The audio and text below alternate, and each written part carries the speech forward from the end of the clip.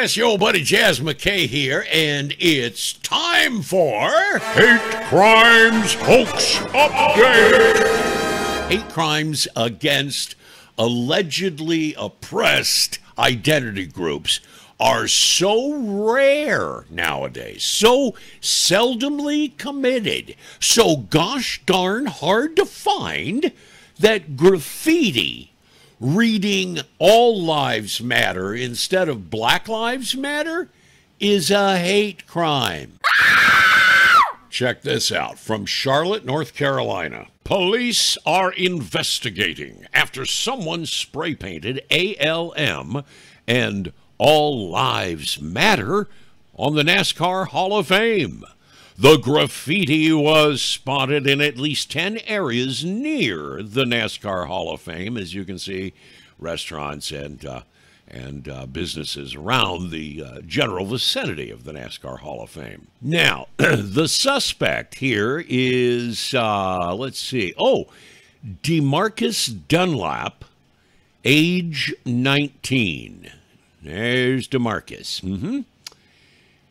Now, what's interesting here, folks, is the incident comes the morning after people gathered uptown to protest against this week's Republican National Convention. Okay, just a wild guess here, but I rather doubt that Mr. Dunlap's motivation was an urgent compulsion to persuade the world, you know, that all lives matter. Strictly going out on a limb here now. But I'm guessing that his idea was to make people think that white supremacists from the Republican National Committee, who's in town for their convention, had actually done the dirty deed. And don't worry, there's no doubt that Mr. Dunlap is, in fact, the culprit here, because police actually caught him in the act of spray painting the graffiti. But wait, there's more! Another hate crimes hoax! With the cult of racial grievance now having achieved such predominance in our societies that we've got athletes bowing down, kneeling to Black Lives Matter before sporting events as if it were some sort of a god, there really is no need for hate crimes hoaxes in an attempt to raise awareness of non-existent oppression. However, the habit of staging hoaxes to generate sympathy and thereby achieve power is still very much a thing. Take the case of Sabrina Belcher.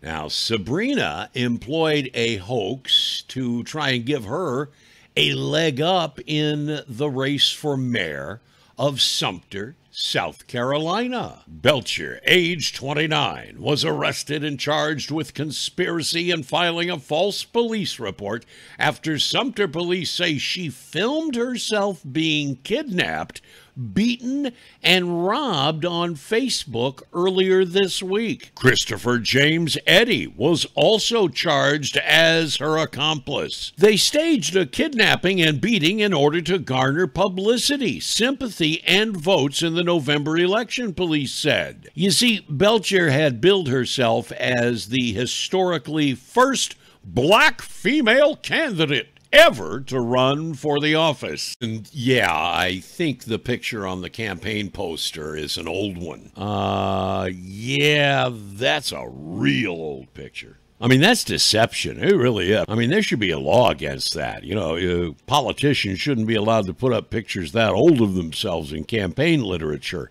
I mean, could you imagine her putting that picture up on Match.com and you make a date with her, you go to the restaurant, and this is what you end up with? Ugh, that ain't right. I mean, that would be like me putting up this picture from high school, as some sort of a current representation of what I look like. That I'm sorry, that's just not right. I mean, really. But anyway, I digress. She did Facebook Live the whole incident, And this is the video. Fuck in the car! Get in the car! I'm sorry. Please, I got kids. Get in the car! I got kids. Drive!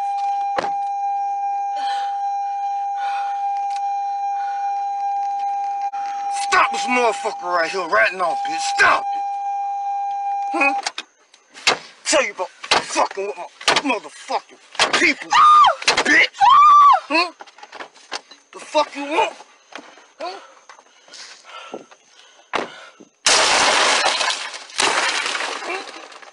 The fuck you want?